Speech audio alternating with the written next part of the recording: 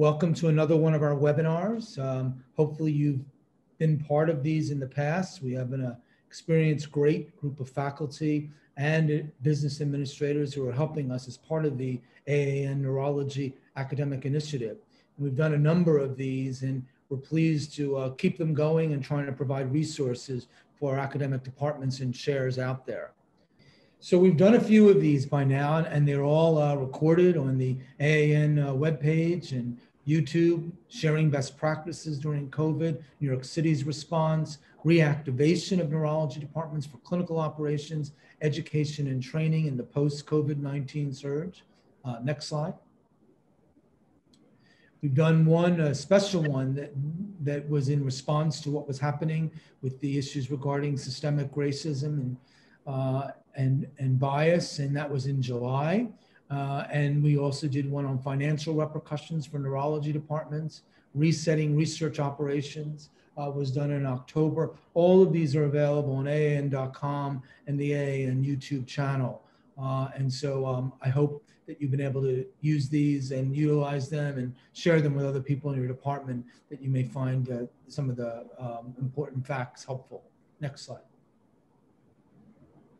So today we're focusing on, continuing some of the work, pivoting a little away from COVID-19. We know COVID is still happening everywhere, and some of us are dealing with it more than others as we see the surge. But these were programs that we had built into our chairs initiative and the chair summit that was going to happen in March of 2020 that was canceled. And so we have some great faculty had worked on some of these, and this is one of them, and we'll be doing some others coming up in December, January, and February. This one is about adapting your department for coding changes. Some of these coding changes, as you know, have already hit in terms of lessons regarding the long-term EEG codes that have affected us all, and preparing for some of the E&M changes that are coming. Next slide. So I have a great panel group of real experts with me today. We have Dr. Gregory Barkley, who's department chair at Henry Ford Hospital, an expert in EEG. We have Jasmine Barrera, who is an administrator for UT Health San Antonio. We have from the AAN, Amanda Becker, senior director of policy and practice innovation. And also from the AAN, Luana Ciccarelli, senior manager for reimbursement and coding. We also have Brad Klein, who is a physician of the Abington Neurological Associates, and he is chair of our Medical Economics and Practice Committee, and Pierce Kaur, who is associate professor at the University of Colorado, and then Kathy Seiler, who's a department chair at University Hospitals and Cleveland Medical Center. So we really have a great group of panel members, and you can see them all here. I've introduced them, and I think we'll try to get started. So remember, use the Q&A for questions that are coming in. So we're going to first talk a little bit about EEG, and that's been something that we know has changed. And I'm going to ask Greg Barkley, if he could describe some of the changes that have been made regarding EEG billing codes and the impact they've had on clinical revenue for our departments. He's going to use a couple slides just in the beginning to illustrate it, and then we'll pivot back into more of a discussion format. So Greg. Thank you, Ralph. These codes started in use in January of this year, and they came about because 3 years ago, CMS thought that the one code that was used for video EEG monitoring, 95951, was potentially overvalued. The result was, after 3 years of negotiations and surveys, that we have 23 new codes, 10 for the physician services and 13 for the technical services. For the physician services, the codes are now time-based with daily reports for codes that last from 2 hours to 24 hours and include whether or not video EEG is a part of that. And it includes whether spike and seizures are analyzed so that there's no separate code for that.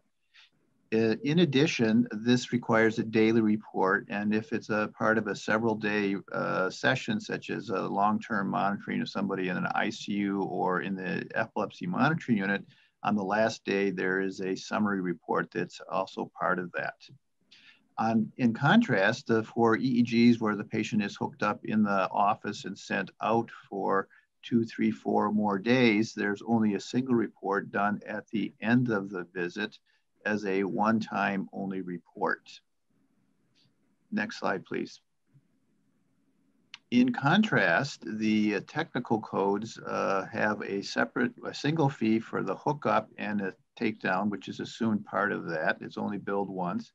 And then the codes are all divided by whether or not they're with or without video, and then whether the recording session is not monitored continuously with 4 patients or fewer, or whether there's intermittent monitoring for up to 12 patients.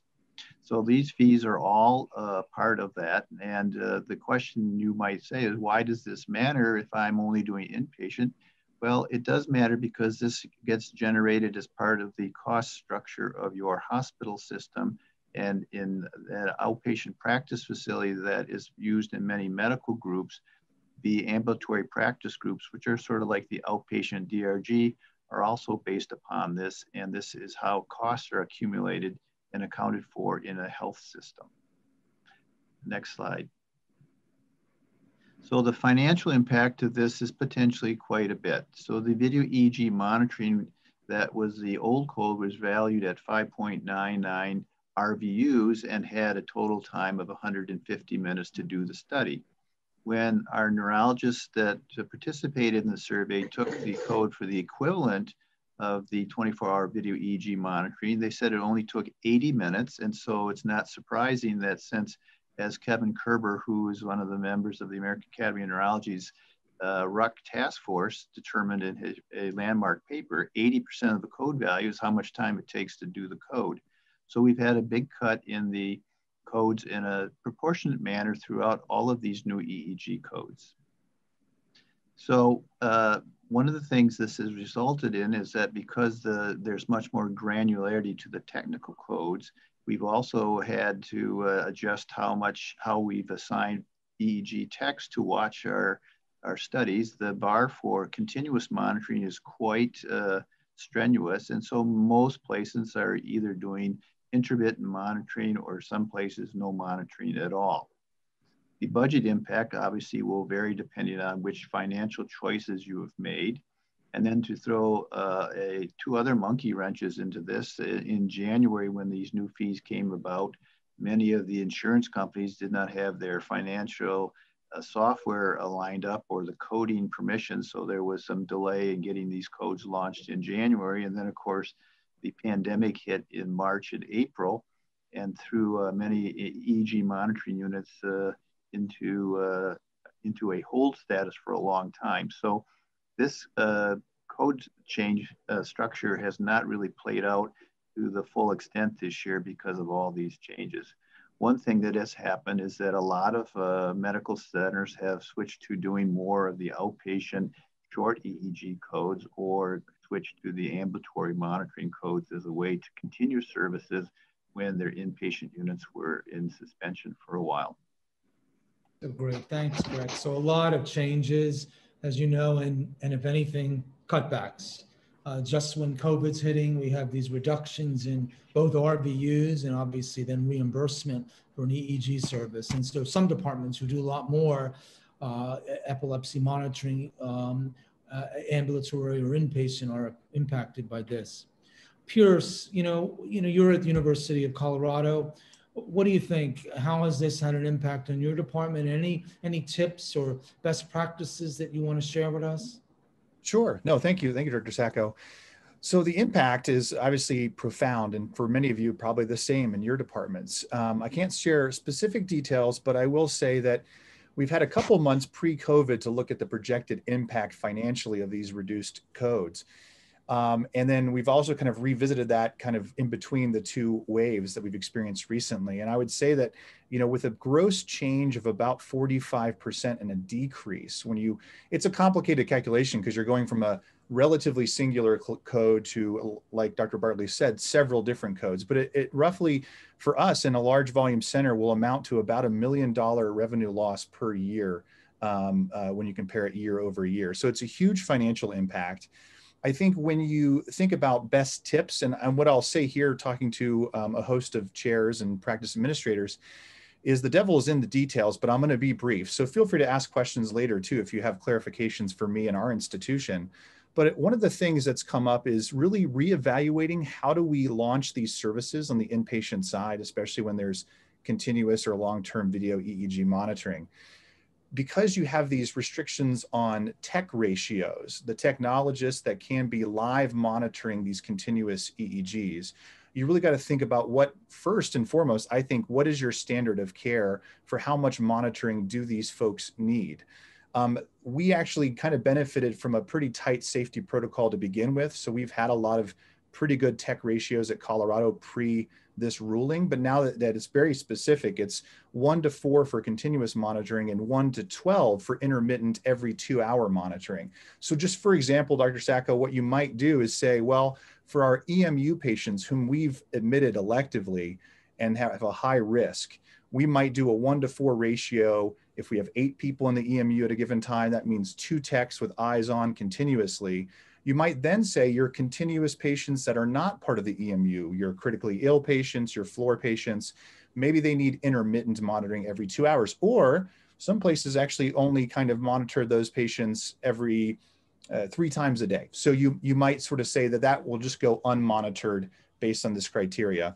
Either way, I think you're having a rational approach to that, an engineered approach by working with your neurodiagnostic specialist. If you're a chair who doesn't, like Dr. Barkley has an EEG background, so if you don't have that connection, I urge you during this time of transition to really start working with them closely. So that's a way to possibly cut expenses if you're changing the tech ratio for monitoring. Is that the way? Well, I would love, idealistically, you would start from a patient quality standpoint first. Sure. And then when you go to hospital administrators, if it's really a matter of budgeting or sort of wrapping it into a DRG or trying to justify the expenditure of another tech, you might then say, well, if I do unmonitored, it's $200 per technical fee per day. If I do intermittent, it's around $300. And if I do continuous, it's $600. So you've got to be creative with the math and show them that there might be a reason to do more with more. Great. So there is one second, Greg. There is a question that came up regarding, and use the Q&A. I can't look at the Q&A in chat also. I see another question in chat I'll try to deal with and we will be getting to. But in the Q&A, it was, what about DRGs? I don't know if Greg or Pierce, have those changed as well with these RVU changes and these code changes? Greg, do you want to handle that? The DRGs have not changed per se, and so the payment structure is the same. The DRG process gets reevaluated based upon the hospital cost summaries that are submitted, and so there will be a lag in how that is done. But it turns out that when you take video EEG monitoring and you roll it into all the other patients across the country that are admitted with seizures, with or without comorbidities and complications, that we actually make an infinitesimally small amount of the total bill for monitoring. So probably will have no impact. So this is the kind of the professional billing that occurs for those that are monitoring the EEGs in inpatients, correct? No, not exactly. So if you're so when the physician interprets a study of any sort, no matter where you are, you get the professional split of the it's the -26 modifier. Right. Or the technical fee, it depends on your practice site. So if it's an inpatient, it goes under the DRG as a single cash payment to the hospital.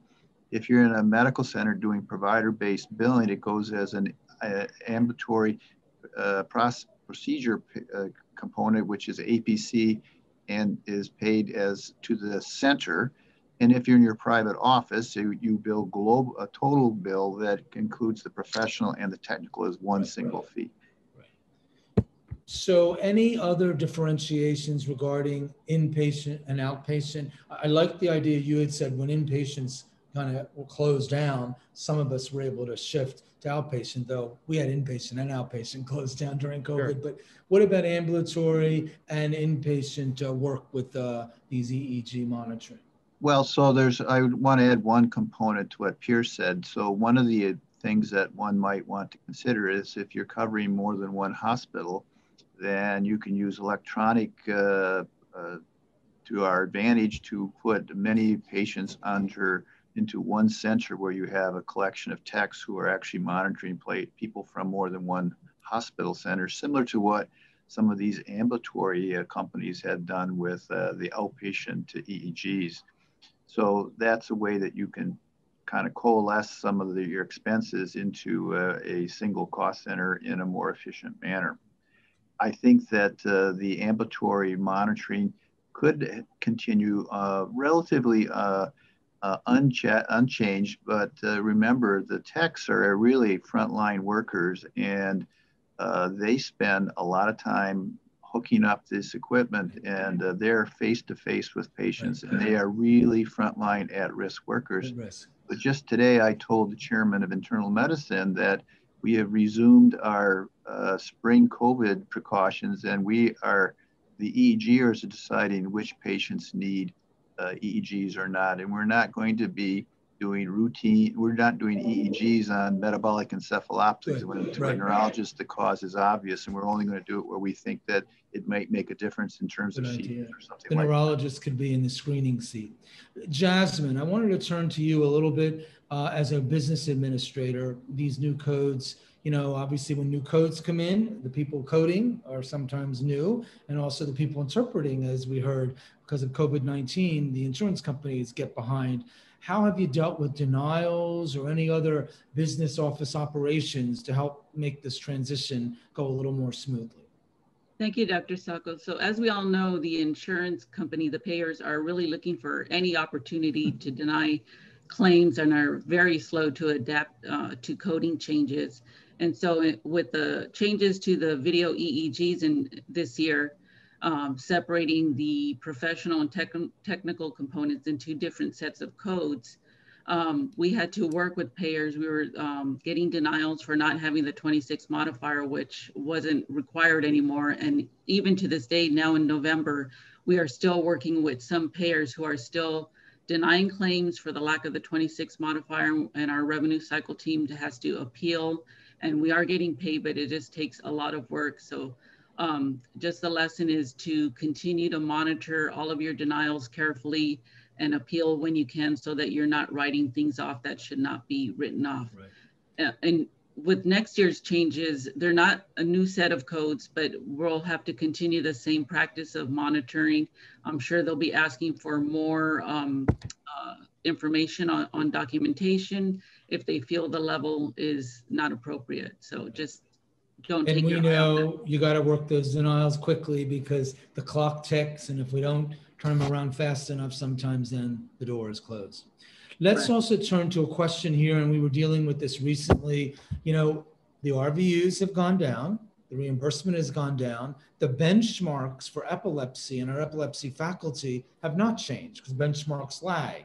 Faculty practice solutions are going to be delayed until 2021 to reflect on what happened in 2020. And even our own American Academy of Neurology compensation and productivity survey, we'll be doing that in 2021. But that data for these new benchmarks is going to be delayed.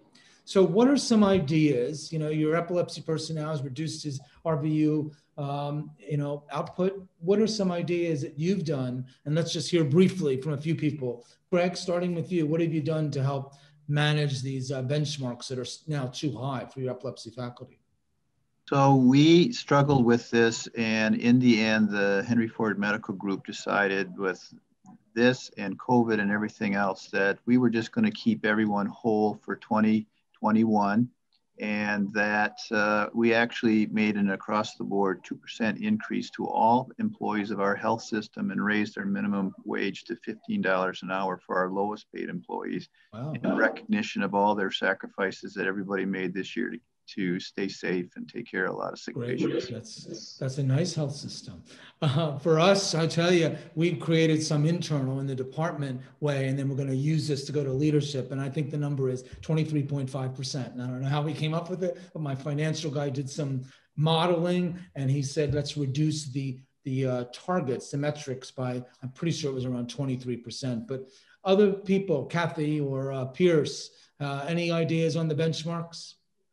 We had an adjustment in 2019 that we were coming in a pretty good state into 2020, and we've suspended 2020. But our benchmarks are on a 5-year rolling average. That's and nice. So dramatic changes, either up or down, are a bit diluted and not so disruptive. That's a good idea. Yeah, benchmarks over a longer period.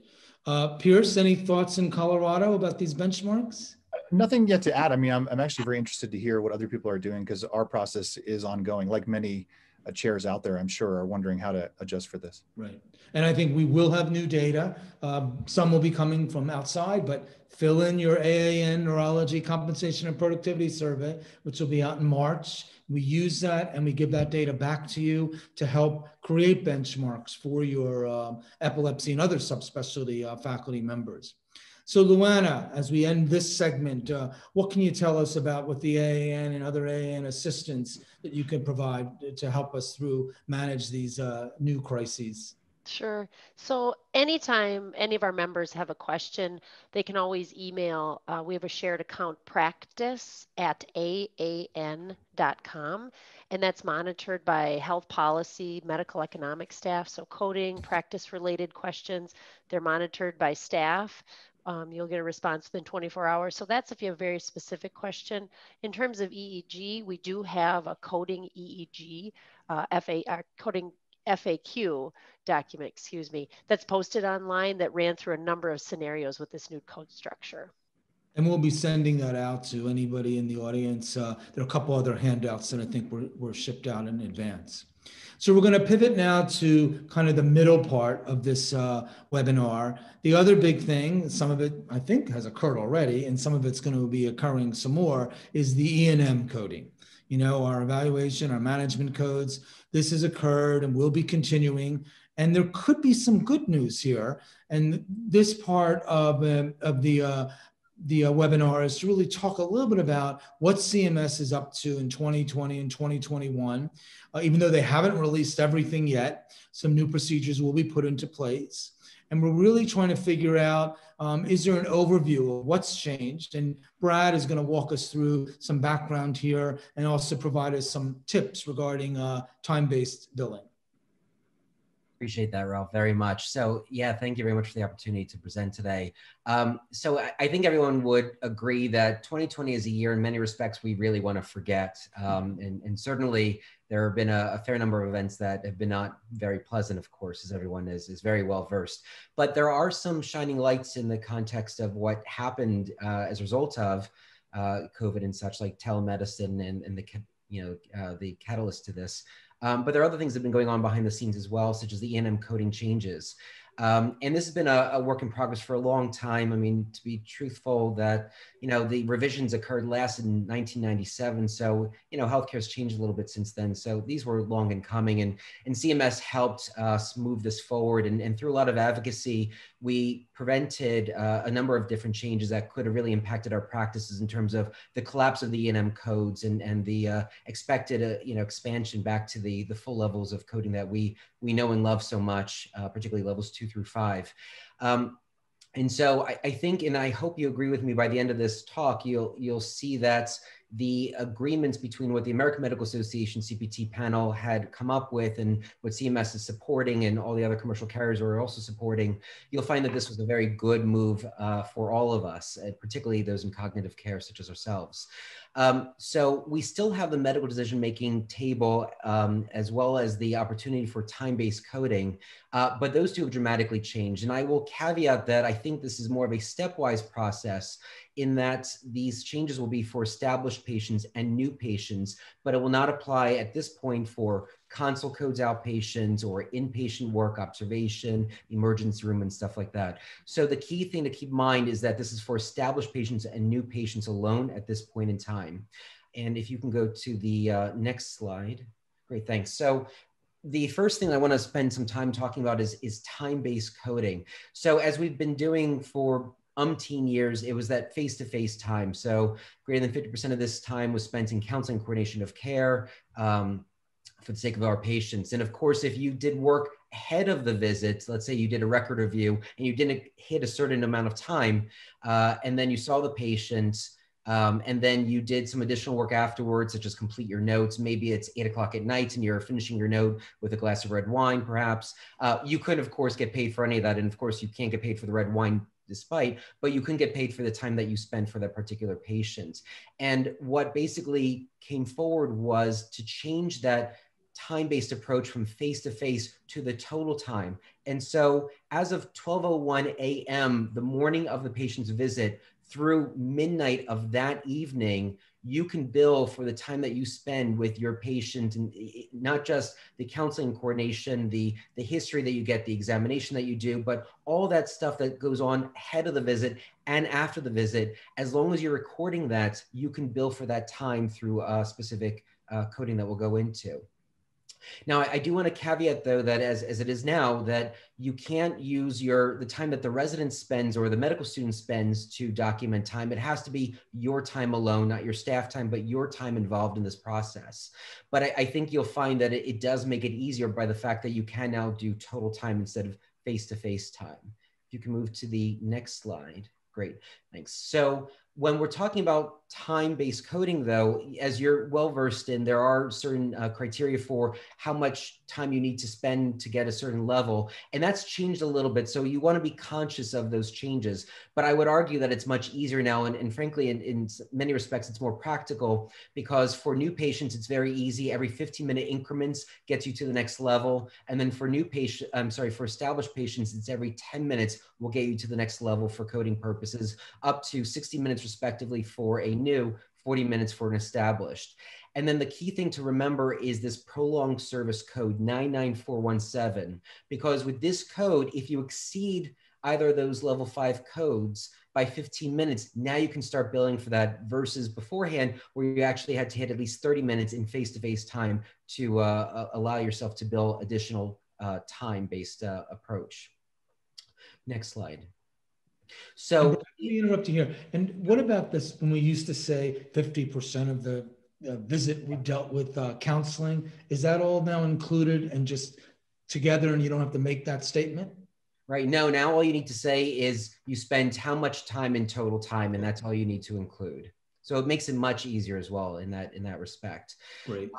The second thing is from the medical decision-making approach, very, very different than what you knew, because the amazing thing is you no longer need to include a history or a physical examination to do your documentation for the sake of coding and then billing. Don't get me wrong, you still need to, of course, document what's clinically appropriate. You still need to think about it from a medical legal standpoint, depending on what you're doing, and many other reasons that you might want to document a fair amount of information in your notes, but you don't need to include that for the sake of coding and then billing, and that's important to keep in mind. So your ROS, you don't need, your family history, your social history. Again, if it's appropriate clinically, then certainly include that, but otherwise, it's not necessary for that coding and billing component. And the way this breaks down is it's 3 elements: the number of complexity of problems addressed, the amount of complexity of data that you're reviewing, and then the risk of complications or morbidity and mortality of particular practice management that you're performing. So when we're thinking about problems assessed, we're thinking about, one or more in a level 4, for instance, one or more chronic illnesses, with exacerbations. So if you think about, if you're, as a headache specialist myself, you've got a patient with chronic migraine with status migrainosus. So that would equate to one of the elements needed for level 4. Or maybe you've got 2 stable medical conditions that you're working through, and that might be, let's say, myasthenia gravis and hypertension, but you're not necessarily changing anything in that. You're thinking about whether or not there's a need for change, but you don't need to necessarily make any changes. And that would equate to a level 4 for the sake of that first element. And you only need a second element to get to that level 4 in terms of coding and thus billing.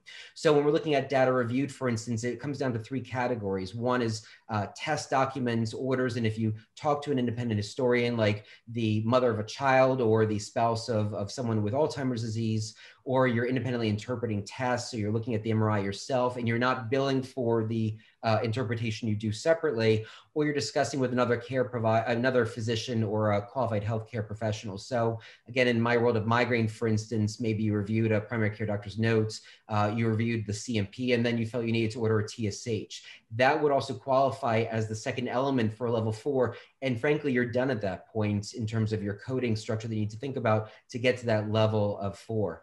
From the risk standpoint, frankly, for level 4, if you're involved in prescription drug management, so patient was evaluated for side effects of topiramate, it's working well enough, they're not having side effects, you choose not to make any changes, but you thought about whether or not there's a value in that. And again, that would have qualified for a level 4. So you only need 2 of those elements to get that level.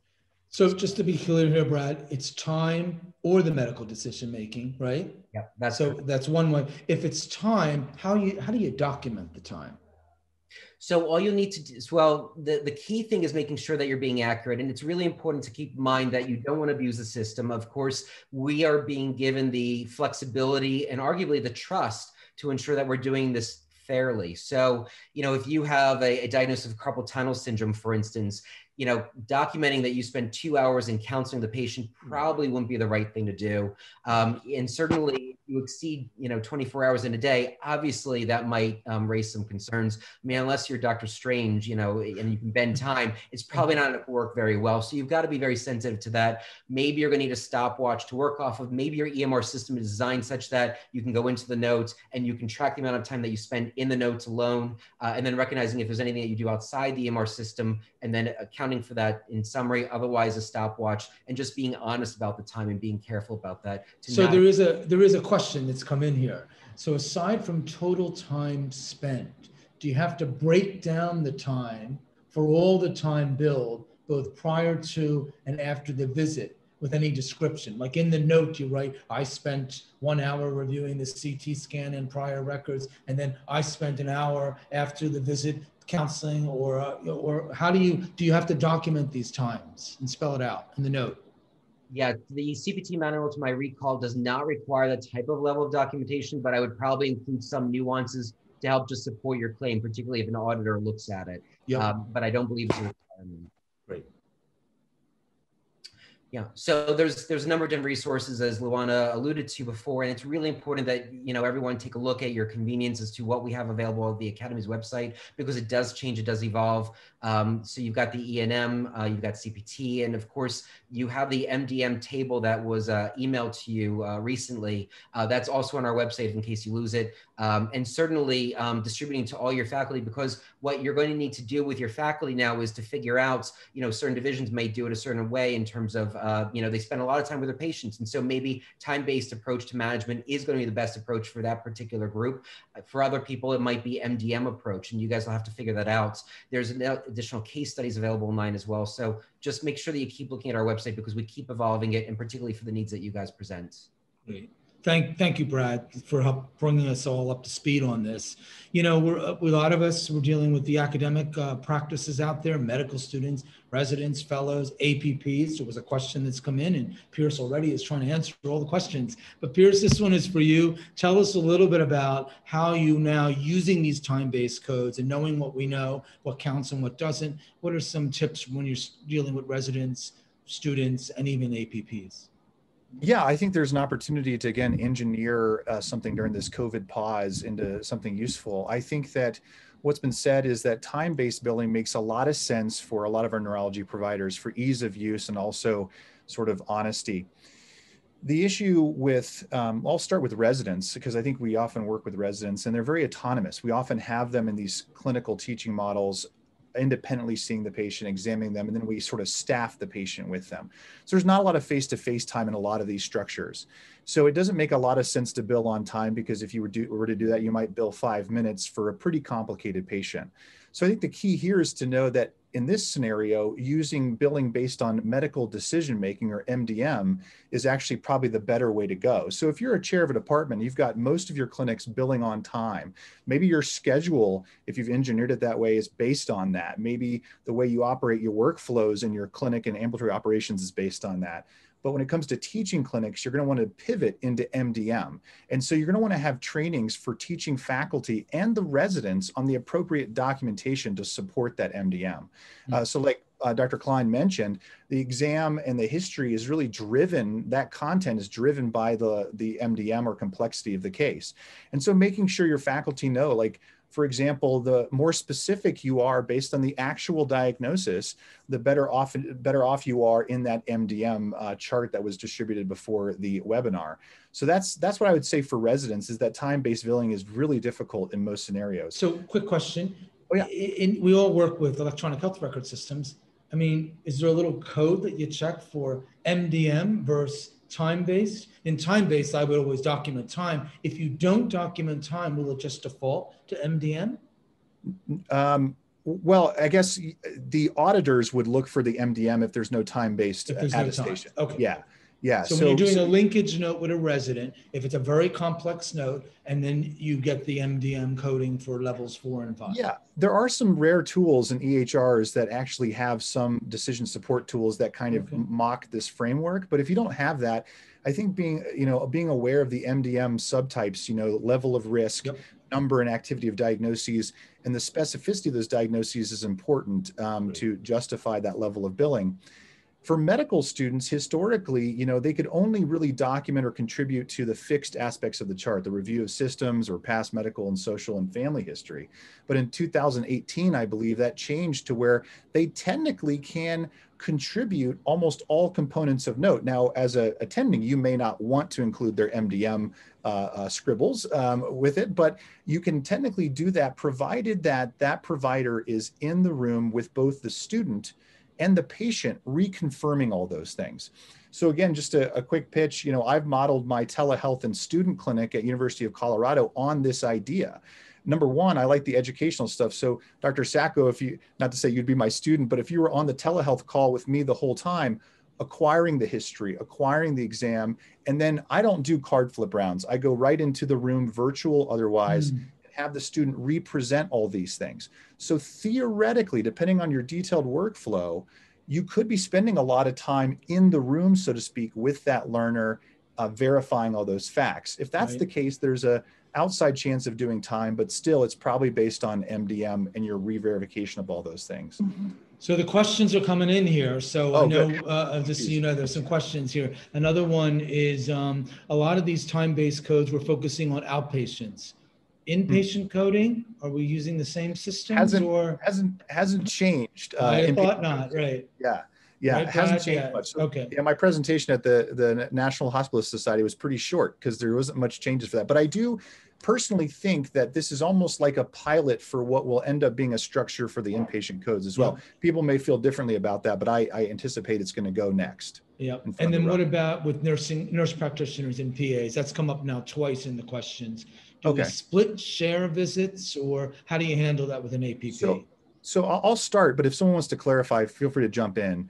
A lot of the APP-based billing structures hasn't really changed. Obviously, you've got incident to billing or sort of isolated billing. What I'll say about split visits, if you are an attending physician with an APP, you can't double dip the time. In other words, you bill for total time, the time that the APP spent, and add it to any independent time that you might have spent in a split encounter, but you don't count any double up time where you're in the room with the APP and the patient. Oh, great. So I want to pivot a little bit to Kathy. You're a department chair. What have you done to help position your faculty in dealing with all of these ambulatory changes that are happening? I hope you've done a better job than I have. It's been pretty difficult. I mean, on a high level, we monitor the coding patterns of the faculty based on other people in the department, in their centers, and also national benchmarks. So periodically, we'll notice some coding discrepancy where somebody's like not billing as many fives as somebody else is. And then that triggers sort of kind of targeted educational modules. Our program director really likes teaching this, gives these lectures to residents and has to give them to the faculty every now and then so that, we're on top of this. Our faculty are really interested in like case-based learning because they can really kind of see the coding rules in action. And we found that they typically underestimate the risk element in the medical decision-making for whatever reason, but that comes out. This year, though, we had our director of provider compliance come by and review all the changes. you know, did handouts, Zoom, the whole bit, recorded it. And the feedback was that everybody was confused and that they clearly needed more education. Right. Just this week, we did some modeling of some of our faculty business plans to kind of look at what was going to happen as we moved into these codes. So, you know, understanding that we, at the academic faculty, we already bill a lot of 4s and 5s. So we don't have a whole lot of room to move. And I'm going to refer to my notes here. We did 2 sort of example faculty, one an assistant professor, one an associate professor. They both had kind of a mix of some ambulatory, some inpatient and procedural work. And if they kept their same pattern of levels of codes, 3, 4s, and 5s for news and established, their total RVUs would increase about 250 to 300 for the year, which is about a RVU percentile bump of 5 or 6%. Yeah, that's pretty good. And that might be enough to kind of put them in a little bit of a different compensation bucket. Now, the problem is with the reduced value of the RVU, this translates into a loss of gross charges from $8,000 to $12,000. So net revenue, it's probably somewhere between $3,000 and $5,000. So we're going to be paying the faculty more and the department's going to be getting less revenue. I see this as a big problem. There's going to be a problem. The hospitals are going to have to help us. But okay, we have some rapid fire questions here. Make it quick because we have one other topic we want to cover. Brad, prolonged service codes. Any concerns or warnings? Yeah, I mean, I just want to make sure that everyone is aware. You guys are seeing some of the complex patients, of course. So everyone should be aware that there's prolonged service codes currently in addition to going forward. So you've got outpatient codes, inpatient codes, and even non-face-to-face codes, specifically 99358, for instance. And it's important that you document your time in your visits. Otherwise, it's going to impact your ability to code for what you need to do. Obviously, that 99417, that prolonged service code that we've got coming in is a godsend. And making sure that you're recognizing that you can bill multiple units if you hit multiple 15-minute increments. The third thing to keep in mind is just recognizing that even if you spend time in record review on a different day, though, than the visit, you can still get paid for that time if you hit that 30-minute mark for that one code I just mentioned. So just making sure that it's low-hanging fruit. It's something you guys should certainly make sure that you're maximizing because it is revenue that is owed to you for the work that you're doing. Okay, and Pierce, you already talked a little bit about documenting if you reviewed records and everything like that, just to document that. But Greg, what about observation day coding? What's changed there? Nothing yet, but it's on the docket as our ER codes. And then probably after that will be the inpatient codes. There's an attempt to revive the consultation codes. But remember, this new coding scheme only applies to outpatient codes for new and established patients for 2021. Right. And also for the video codes, because that structure has already been incorporated for the video visits. But all other situations, you have to use the old bullet point method to calculate your patient and use the greater than 50% counseling and coordination of care if you're using time. And so we touched on consultation codes. And Pierce, any different ways that certain subspecialties or divisions have changed more than others, particularly when it's times to documenting the assessment or medical decision making? Any ideas there? Yeah, I think I'm not telling the chairs anything new here that, or being a practice administrator for a neurology department is like being the administrator for several different departments. So I do think that, like with a lot of other things, you have to treat these subspecialties as almost wholly different animals. And so the amount of exam documentation that I do in the epilepsy division is going to be very different than what's required out of neuromuscular. So the short answer is yes, they should be treated very differently. And then last question in this section, Jasmine, workflow adjustments. We all have worked on templates and workflows and structures. Have you made some changes based on these E&M changes? Not yet, but we're looking at what changes we might need to make, not only in our documentation templates, but even our scheduling templates to maximize the benefits of these changes. Yep. I mean, because if we go to medical decision making, it's possible even in 30 minutes to have a complex patient, right? I mean, depending on how you document. So as opposed to what we normally think of as 1 hour for a new patient, it's kind of a mixture between how complex it is and then let alone time. So great discussion, a lot of resources that we have available at the AAN. I think this whole idea of case-based approach that Kathy mentioned is another way to help educate your faculty to deal with these changes, as well as continuing to monitor and improve quality. We're going to pivot to the third topic, and it is a topic that we have addressed in the past because telemedicine has really been, a savior for a lot of neurology. I know in my own department, we've gone to pretty quickly to virtual neurology, especially when we were closed down to quite a bit.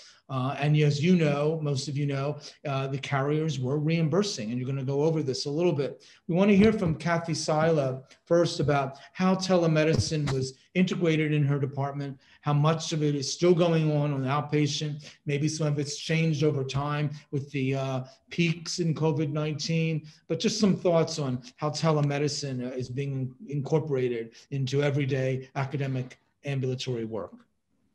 Thanks, Ralph. Prior to COVID, we had a rural and critical access telemedicine clinic that started out as general neurology, but rapidly developed a sleep subspecialty clinic. And we were working on the criteria for what was appropriate for office, what could be done virtual for all the other subspecialties. So people were thinking about this. Then COVID hit, and we really had to launch into those criteria, which we've been continuously refining, but we've struggled to try to implement those criteria at a central scheduling level. So when a patient calls, they would be directed, oh, you could do virtual, or no, you really need to be seen in the office, without somebody who's a content expert. So I think we need to figure that out. Right now, we're sort of letting the patient choose. And if it's appropriate for virtual, then that's fine. And if we feel that we can't address the issue adequately, then we set up a follow-up appointment after that. And we're still leveraging multiple platforms. We overwhelmed our existing telemedicine systems using a wide range, probably the same things that everybody else is using, just to try to get the job done. And then in this table you have up here, different carriers reimburse in different ways. Phone as well as virtual. Virtual is always better, but what can you tell us about this? And we're going to talk to Amanda in a moment to say, are these reimbursement policies going to stay or not? But what can you tell us here about, at least in Ohio? So I'm very envious of people who work at places like my husband, where he has no idea what I'm talking about when I show him this grid, because the billing people do it on the back end, but we don't. I mean, so I have this sort of cheat sheet grid. It's for Ohio payers, but it really illustrates the various criteria and rules that they all have and what they'll allow you to bill. Now, if you don't bill it right the first time and the coding people have to fix it on the back end, then that just delays all the reimbursement and you run the risk of a denial. So, I highlighted here Ohio Medicaid, which I think really has kind of stepped up to the plate. They allow virtual visits at parity for new consults and established. They'll allow you to do that by phone as well, because they understand that their socioeconomically disadvantaged people don't really have the technology required to do some of these visits. And they will also accept some of the other telephone only and portal-based codes. But some of the other payers, not so, flexible. And so you do need to know this up front as to whether you're going to drop a consult code for a payer that's not going to pay for a consult. And then the documentation is different. Yep. Great. Yeah, these little cheat sheets are helpful. We have to, at our place, also have to put in our own code at the end of the Epic encounter, whether it's in person, virtual, telephone, or virtual. But virtual, I still think, is the better way to go. Amanda, we're all hoping, and I know the AAN we're advocating strong here. We did it before COVID. We're doing it now during COVID and after COVID to keep the reimbursement going. What can you tell us about the crystal ball and reimbursement for telemedicine? Sure. So the federal government, currently has done a lot to expand access to telehealth, and we hope to find out in the next week with some final regulations that should be coming out what they are able to do beyond the current public health emergency. Access and payment rates. I think we expect the incoming administration to also be very pro telehealth. I think the biggest question for me is probably the rate that phone codes will be paid. Right. If, I don't know if it's realistic to expect they'll continue to be paid at the same rate as, a full video virtual visit. But we're interacting with private payers, reaching out to them, advocating at all levels across Medicare and private payers. So we'll definitely keep our members posted. But there are a lot of good signs about expanded access to telehealth beyond the current situation. And this was something that we fought for before COVID, to move from not just rural, to move it to a further reimbursement. And then obviously COVID accelerated it all for payment and ambulatory. It is differential too. For example, in our group, our Alzheimer's and migraine patients were made a quick switch. Think about how you can, take a history over the phone and get most of your work done on the medical decision-making for Alzheimer's, and especially when family members are there, and migraine. Our neuromuscular had trouble. They have to examine muscles and nerves, and it gets a little harder to do that. So they had a little bit more difficulty when it came to switching to virtual. But, it has been, I think, an important way that we can continue access to our patients. Pierce, what about state changes? I know we have also been trying to advocate about cross-state practicing patterns that telemedicine has permitted, but any state differential issues that could come up with telemedicine? Yeah, current and future. I think in the public health emergency, HHS kind of released the federal aspect of that, but really it was up to states in terms of reciprocation and parity. So there's the parity aspect. There's also the licensure, agreements, like can you get licensure if your patient is, for us and over the state lines in Wyoming, for example, is really differs from state to state. And then additional layers, also the malpractice coverage and liability issues. And so it is an ever-changing thing. I know that, like, for example, so I won't pick on certain states, but certain states are very egregious in terms of their requirements and or their fees.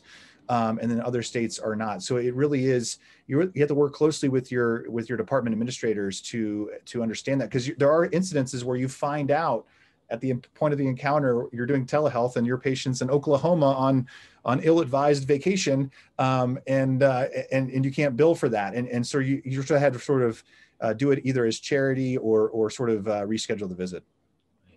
And, like I said, certain things have been relaxed, but, it will change again. And these, interest-rate or interstate compacts were an issue. I know the AAN in the past had advocated to kind of reduce some of those as barriers to improve telemedicine and access, but it's still not clear where that's all going. What about, the AAN other resources? Luana, what can you tell us about some more information that the AAN can provide? And I know we've done a lot of work. Brad and the committee has had other webinars on telemedicine in specifically. Yep. So we do have the telemedicine implementation guide. This was put together early on in the year at the onset of the pandemic, with coding guidance and practice solutions and how to set up and technology and what software is acceptable and whatnot and HIPAA compliant. So we do have that. I'll reiterate again the practice inbox. That's something, any practice related or coding question, you can reach out to staff to respond to. The slide set will be circulated afterwards, and that has the web pages listed where we have to cover all the topics. Today we have the EEG FAQ document. We have those case studies for E&M to walk through a typical patient to really understand the medical decision making that Dr. Klein was referring to. We have some brief recorded webinars. So a lot of things you can access online and always reach staff directly too. Great. And then with telemedicine also, I know we talked about with E&M codes, our residents, our fellows, our APPs are involved in telemedicine. What have you done there? Who wants to try to tackle that in terms of using telemedicine with, say, a faculty member and a trainee? Pierce, do you want to tackle that one, or Kathy? Sure. Yeah, no, that's fine. Similar idea. We try to actually mimic somewhat that structure of staffing patients. I think the thing is that we fortunately have a platform that's fairly turnkey and the ability to sort of join the virtual room. So it's Right. much like you would in a physical clinic where I'm going from that room to staff this patient and this room to staff another patient. So not much has changed for me for the resident side of things. I don't know how other people. Yeah, we have Epic, and Epic works with Zoom, and the resident or fellow can be in there, and then they can come out, talk to the faculty member, and then you can go back in together. So it worked pretty well. Kathy, any thoughts with you on that regard? Yeah, ours has been a struggle, mostly because we don't have a good central platform. So some of our virtual visits are actually like in a workroom with a couple of individuals and an attending going around, so that they can actually, for once, staff multiple cases at the same time, because they're actually seeing all the screens. So it's sort of like intraoperative monitoring or something. But it's not, our experience has not been as good as any others. And Greg, how about you at Henry Ford? We have had excellent success with using this for when we were socially distancing for reading EEGs, because we just pulled up a Zoom or Skype session and everybody looked at the same shared screen. And so actually, I think it was actually an enhanced reading because everybody had to look at the same screen at the same time. And so there are ways that some of this has been advantageous to teaching. I will say the other thing telemedicine has done for us is we've had very low no-show rates. We had late cancellation and no-show rates. In South Florida, we're at 25%, where you couldn't fill that slot because they wouldn't show up the last minute. Our no-show rates and late cancellations have really ratcheted down. So at least we're improving efficiency with the people showing up for their virtual visit. Great discussion, 3 important topics. EEG coding here and how do we navigate it? Thank you for all of your input on that. E&M coding, there could be some upside to all this in terms of how to do it through medical decision making and obviously total time. And then telemedicine, something that I think we all are really happy that neurology was able to pivot pretty rapidly into telemedicine. I think it really has helped at least continue a lot of revenue streams for some of our academic departments. I think you'll hear some in terms of strategic planning, division directors, faculty compensation plans. These are some of the upcoming webinars that we're working on right now to come over the next few months. I want to thank my panelists for a really great discussion, some real experts here, and of course the Academy of Neurology for helping us maneuver through all of these changes. Stay well, stay safe, have a happy Thanksgiving, and keep it quieter and smaller. Thank you, everyone. Take care.